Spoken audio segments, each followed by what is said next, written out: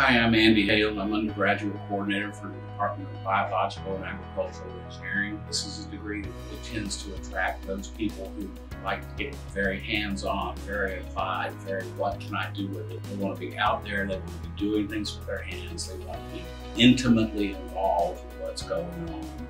And they like the variety of problems and working with those sorts of issues. We also have two concentration tracks, one in environmental systems and one in agricultural systems. The agricultural side lends itself much to food and fiber production and the issues around that. The environmental side of things deals with environmental restoration and preservation and environmental quality and those kinds of things. An environmental area for us that includes stream restoration, stormwater BMP, sediment and erosion control. It's very important that these things not just get designed correctly, but they are installed correctly, and then they have to be maintained. Otherwise, they will not function.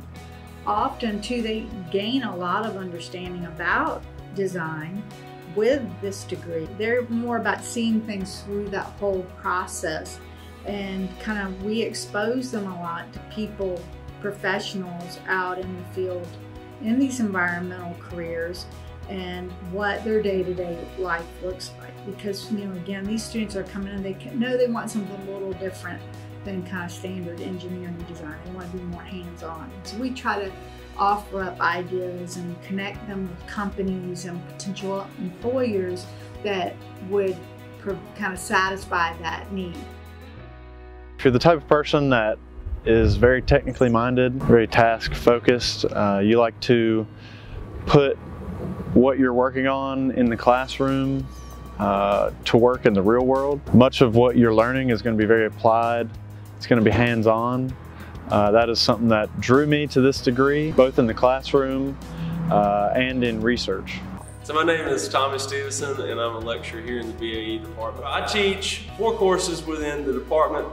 I teach a shop processes and management course where students come in and they learn metal fabrication skills. They learn the differences in types of metal. They'll get experience with cutting, drilling, welding materials. The electricity course, which is called agricultural electrification, students will get experience in AC and DC electrical circuits. They'll get to do electrical readings. They'll get to wire stud walls and size wires and create electrical control circuits, which are used pretty heavily in industry. The Geomatics course that I teach here is just surveying technology. We talk about optical surveying, equipment, things like levels and total stations, and just learning how to use the equipment which is used in industry. And the last course I teach here is an Ag Institute course, and it is in the area of small engine mechanics. So we talk about the function of a small engine, the engine cycles, how to basically take a small engine, tear it all the way apart and completely rebuild it where it will run. We also go over areas of things like engine troubleshooting, transmission systems, and different implements that we can connect to flight equipment. So I'm Grant Ellington. I'm an extension assistant professor in the department. It provides technical problem-solving skills to non-engineering students, and they're still working in the areas of agriculture and environmental systems. You've got a reduced number of students per instructor, so you get more opportunity to have one-on-one conversations with an instructor. That generally tends to generate a more of a family atmosphere, certainly more inviting atmosphere where students open up more, they ask a lot more questions, and you get into a lot deeper discussions on the topics you cover in the course. There are many opportunities to work as an undergraduate research assistant. That's what I did.